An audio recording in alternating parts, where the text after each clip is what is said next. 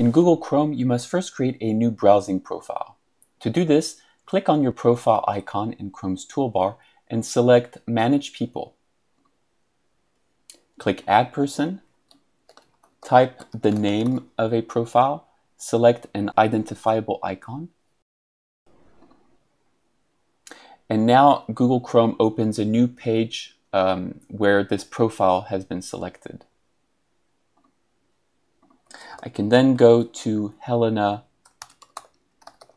installation page. I go to the Chrome Web Store.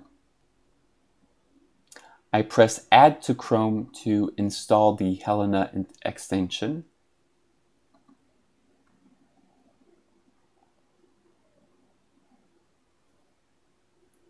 Once the Helena Scraper extension has been installed, an H should appear in your browser's toolbar. When you click this H, it will start a new Helena session during which Helena will record all of your interactions in this new web page, this new tab that it opened. We are going to collect the Registrar's course offering, so I'm going to go to that website. Now, as I mouse over elements of this web page, Helena pops up the text that would be captured if I selected this element. What we want to do is we want to collect the first row of our target data set, so the first row of this table that we intend to collect. I need to press down the Option key as I click on the elements that I'm interested in capturing. So, for example, I'd like to have the course code, the course name, the course number, and the enrollment count. As you can see, as I Option clicked these elements, they've appeared in Helena's window here.